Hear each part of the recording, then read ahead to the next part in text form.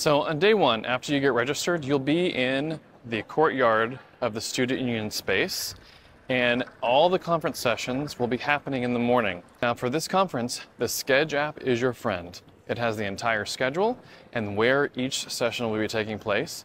And in the student union building, the rooms have actual names instead of numbers, so that makes it a little bit easier. Just down the hall from registration, we'll have a room that will also have sessions in later in the day. This one's called Park Boulevard, and this will have coffee and tea, as well as other sessions in that space. So now we're going to go to the DH Center, where the rest of our conference sessions will be held. So after you have left the union, just go down like I've done here, and when you reach these steps, you'll see behind me, just go straight down the steps. So here I am, don't turn left or anything. If you need to use a ramp, there is one right over there. So you can find it there, and you're gonna go straight down this way, follow the trees. So let's go there.